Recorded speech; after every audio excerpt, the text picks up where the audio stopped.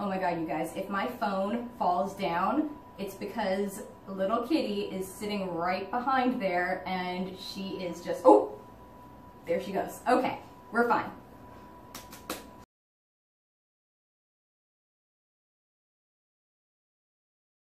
Hey everyone, my name is Jessa Marie and welcome back to my channel.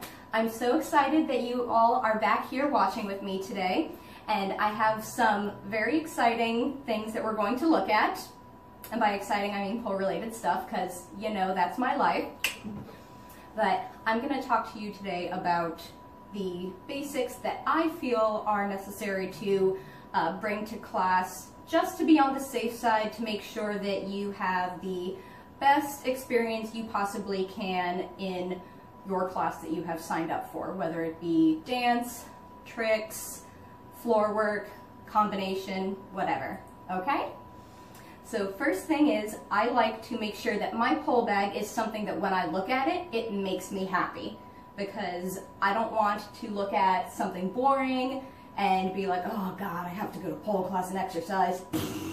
No, that's not what we're doing, right? We're having fun. Pole dancing is exciting and fun. So I want my bag to reflect that. I have a variety of different pole bags that I use. Obviously, y'all know that 3 of the things that I love are leopard print, the color purple, and glitter. So sparkly. So this is one of my favorite pole bags. It's a very good size. As you can see, it is about as wide as my knees are. I am 5'2". You can fit everything you need and lunch in here, y'all. All right, so we start out with our glitter bag. It's fun, and this glitter, by the way, does not shed off. It's embedded into the bag. It's a little rough feeling, but it's still sticked onto the bag itself. I like to have handles as well as a shoulder strap so that I have options depending on where I'm going, if I'm carrying multiple bags, because if you see me on my training days, that'll be a separate video, I look like I'm moving in.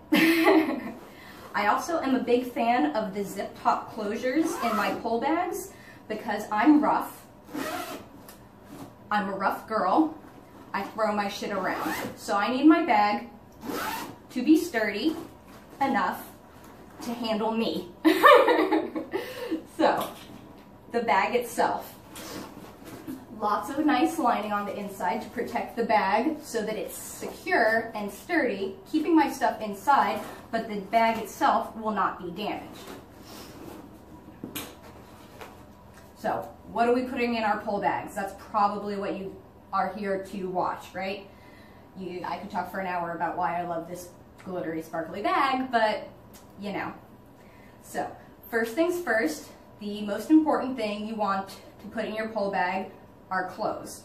Not normal people clothes, pole dancing clothes, because there's nothing worse than getting to a tricks class and realizing you forgot shorts and a sports bra, because it's going to be very difficult for most tricks classes for you to be able to perform the necessary moves, even if you're in the most basic of tricks classes, because skin sticks. You need your skin to stick to the pole.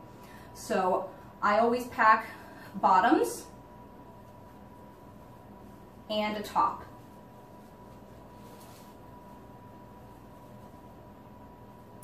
I also like shiny things, and I like to match. I like to be cute. It kind of makes me feel good and happy and gets me motivated to go work out.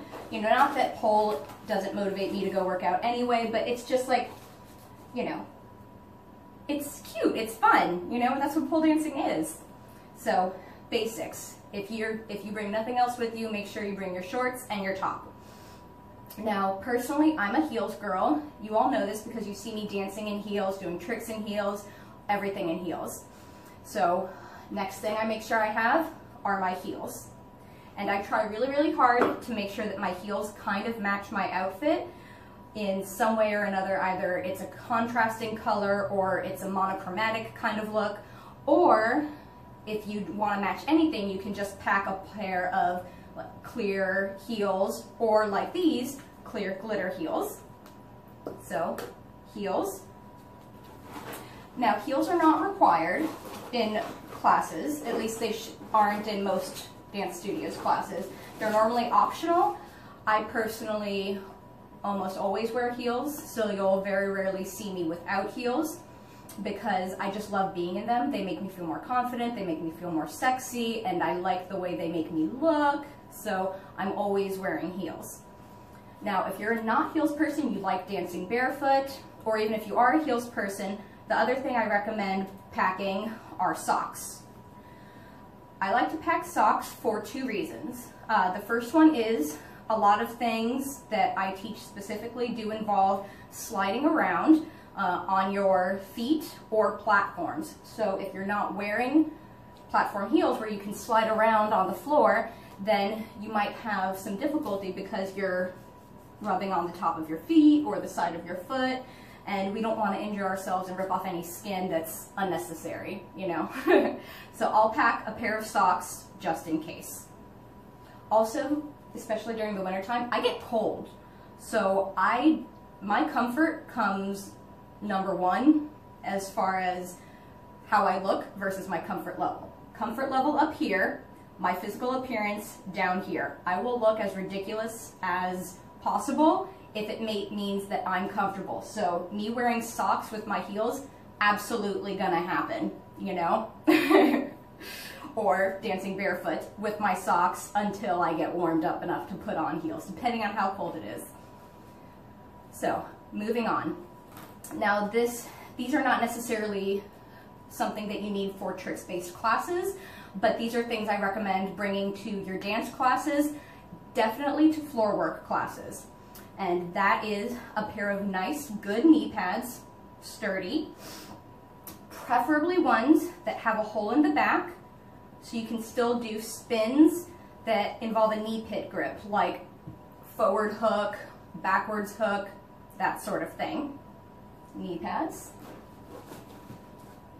The other thing I recommend for dance classes or floor work classes are a pair of leg warmers. In the summertime in Florida, it gets really, really, really hot, so leg warmers are not something that you might necessarily need all the time. However, you will find that there are specific moves that will make things easier if you're wearing leg warmers. So things like sexy snail, sliding around on the floor, sexy crawling, lots of different things make leg warmers will make a little bit easier. Also, if it's in the fall, springtime, it's a little breezy or it's chilly outside, it'll help keep your legs warm while you can still look cute wearing your little skimpy bottoms and your little top without having to be fully clothed if that's not your jam. Other thing you need to bring, especially for tricks classes, not so much for dance classes. Me personally, I don't like to advocate this for beginners, but your favorite grip aids. So I have a lot of different grip aids and I use a lot of different ones depending on what my specific needs are that day. But my top favorites always are Dry Hands and Dew Point.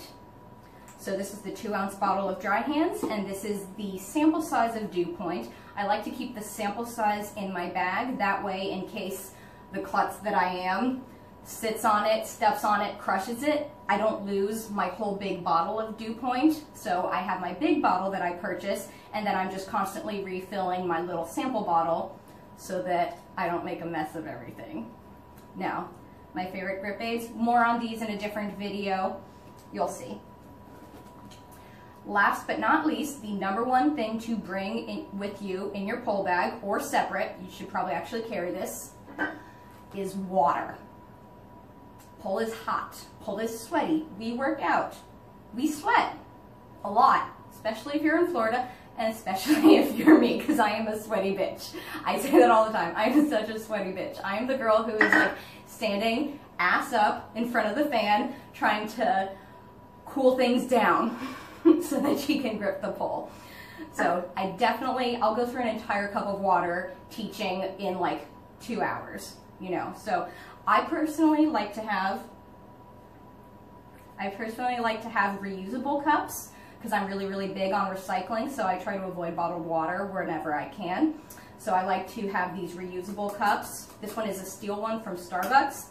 It has a reusable straw as well and a reusable lid.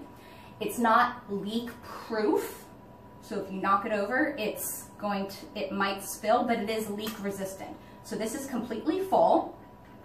This is completely full. I just filled this up.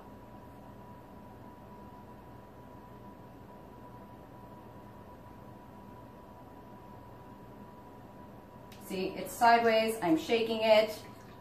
No water's coming out. You have to really turn it upside down before it starts dripping. So it's a little leak resistant, which is helpful because, you know, your girl's klutzy. I trip, I kick, I do the things. So, did you all see Eleanor make a little appearance? That's little kitty. Hi, baby girl. Hi. This is my fluffy little girl, Eleanor. She's a sweetie. She is 1 year and 3 months old now. Oh, she likes to climb in my pole bag too, but unfortunately she's not one of the things I would recommend bringing to the studio because you will trip over Kitty or kick her. So that's it, ladies and gentlemen, anybody non-binary. These are the basics that I like to make sure are in my pole bag. So if you have any questions, concerns, additions, let me know in the comments below. I'd love to hear about them. If there's anything else that you bring in your pole bags, I'd love to hear about it. I pack a different pole bag for if I'm a student, if I'm teaching, if I'm going to a floor work class, or if I'm training for a competition. That's a whole big thing. That's when I look like I'm moving in. I have like 3 bags. It's like a whole thing. And then I have I'm a student, but I'm extra as fuck. So if you have any questions, leave them in the comments below. Let me know. I hope to see you all again soon. Love you, babes.